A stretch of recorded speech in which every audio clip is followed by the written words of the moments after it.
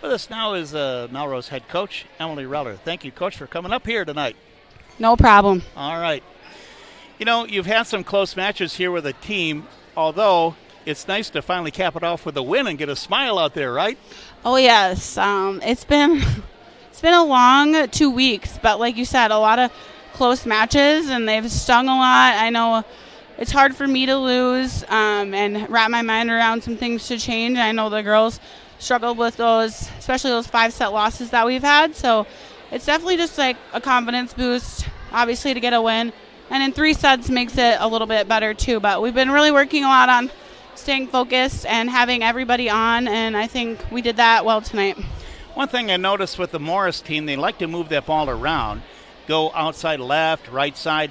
That means then, too, the blockers have to adjust a lot. Who out there is going to do that job for Melrose on a block like that? I think we have to rely on our middles. I think in the second set we definitely struggled getting there just because, like you said, they moved the ball around a lot. But Izzy and Aaliyah definitely need to work hard to try to see where the ball is going to go and time that block. And then also our pins, Avery Birch, Hannah, and Kaylee have to set it up as well. So it was a little bit tougher for us, like you said, because they moved it around. So just being able to read that ball a little bit better, I think they did a better job of that in the third set for sure. With a setter like Rhea Nelson, she also is a player that can really move that ball around. And I just wonder, offensively, what do you try to concentrate on? Where does the offense take you there with Nelson setting?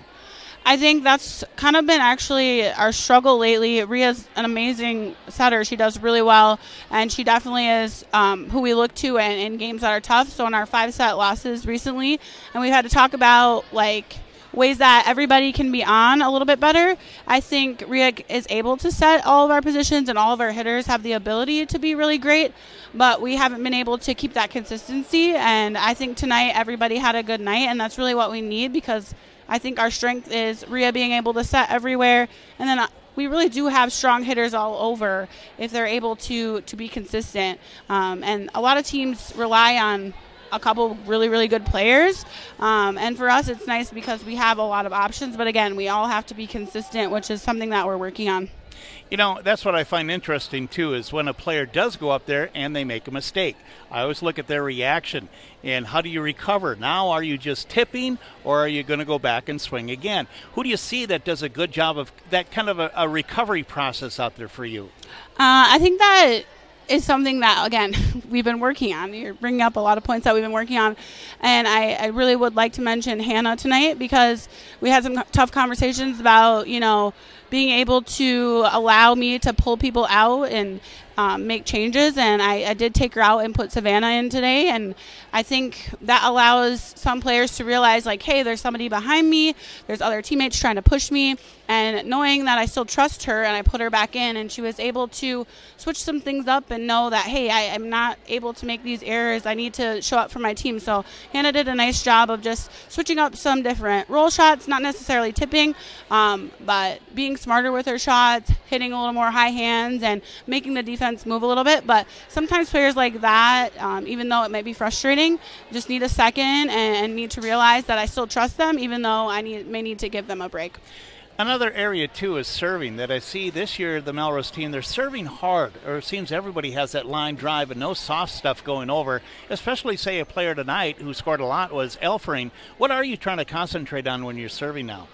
I'd credit a lot of that to Coach Traeger, because as I've learned through my 5 years of coaching, I started off just kind of being, get your serve in. I hate giving up points, but Coach Traeger is somebody who's kind of pushed me to help emphasize that we need to use our serve as more of a weapon. So the girls know that in order to, like, when we play teams like Bold in a couple days, like, who are very efficient, being able to get them out of system is going to be really key.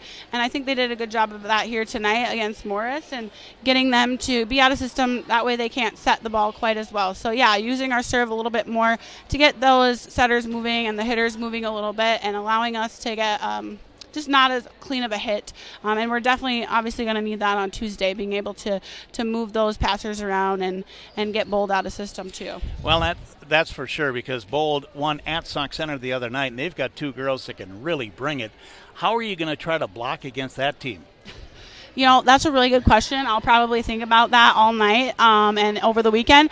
But I think, especially with those two hitters, like we talked about, we're able to move the ball around a little bit more than Bold will. Obviously, their two hitters are very, very good.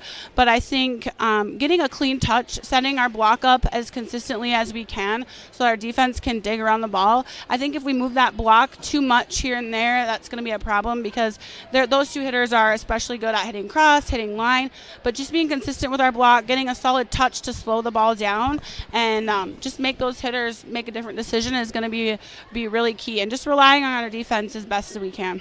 So a good job tonight to get the sweep to go to the win 3-0. And again, just seeing the girls down there as they're talking with their friends and family, smiles. That's good to see. Yeah, it's absolutely good to see. And like I said before, and I'll say it again, our conference is really good, and we could be in the middle of the conference this year, which is totally fine. I think we just have to stay just very consistent and realize when we go to tournaments, we might do really well, and when we get into section play, we're going to do really well and benefit from this really good conference play, even though we've had some tough 5-set losses. The West Central Conference is truly just quality volleyball. So.